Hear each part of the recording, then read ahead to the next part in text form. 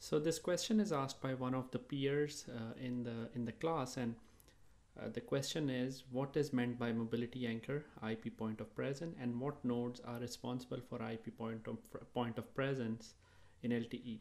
So in order to answer this question, you guys already are aware of the architecture of LTE, but just to before we look at that particular question, point of presence or PoP, also termed as PoP, IP PoP, it basically represents a gateway. That gateway is used to get connection to rest of the world. So in case of LTE network, if we draw it quickly, this is the RAN side.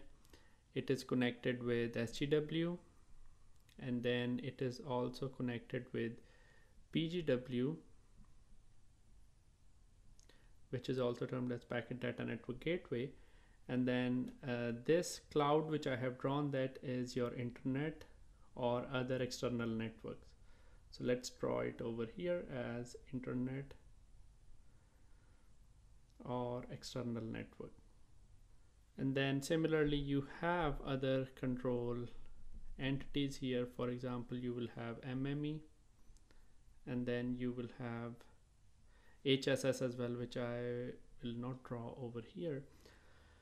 But the idea here is, so the node which is being connected with rest of the world or rest of the internet is packet data network gateway or PGW. So in case of LTE, the IP point of presence is given by packet data network gateway. So we can simply say that this is the node which is acting as the gateway, using which a UE, let's say this is U at the extreme left end, and you have a connection with the tower. So for the UE or a user which wants to get connect with rest of the world, PGW is providing that opportunity. So the gateway with which where all the APNs will end or connect to the external network, in this case it is PGW or packet data network gateway. Now this is where a challenging question comes, and someone may ask and say, okay, what about SGW? Can SGW act as an IP point of presence as well? So it depends on what particular orientation or what particular deployment of the network we are considering in.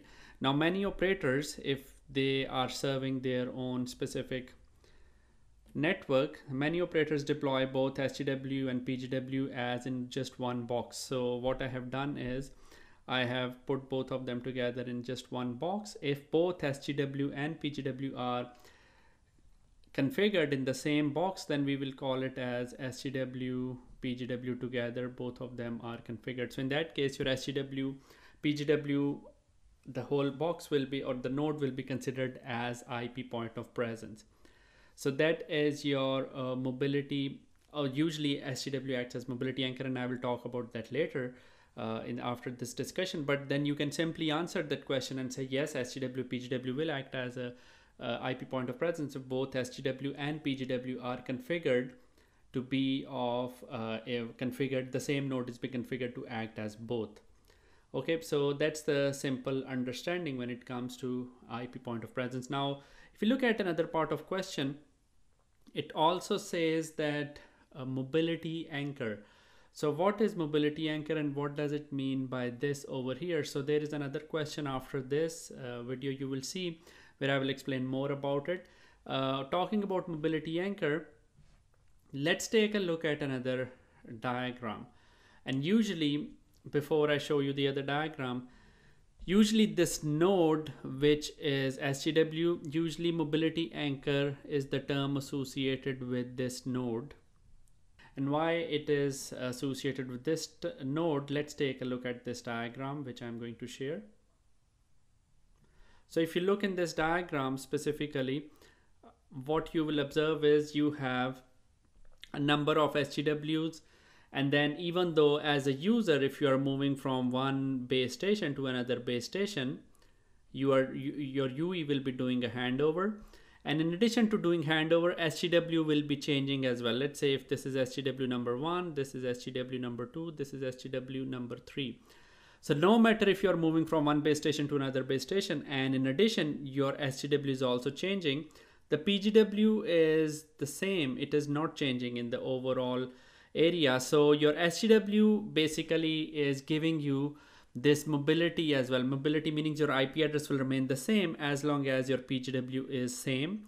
Number one, and SGW is acting as your mobility anchor. No matter you connect to which particular node as you are doing handover, even if your SGW sometimes it's changing, sometimes it's not changing, this is giving you the freedom that you can move from one tower to another tower. At the same time, your PGW and your IP point of presence remains the same. So from the perspective of mobility anchor IP point of presence, keep this thing in mind.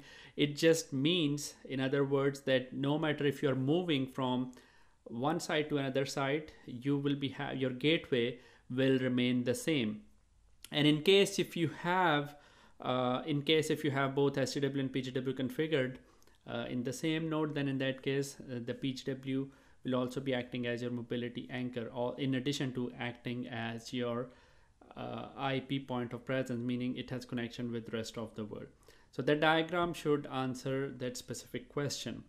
So back to the question, which was what is meant by mobility anchor, IP point of presence. So you can simply answer that. In short, the PGW node, packet data network gateway node, is the one responsible for IP point of presence, because this is the one communicating with rest of the world or rest of the other networks, external networks. And if you have SGW PGW configured together, then you will say SGW PGW node. And then mobility anchoring concept we discussed already.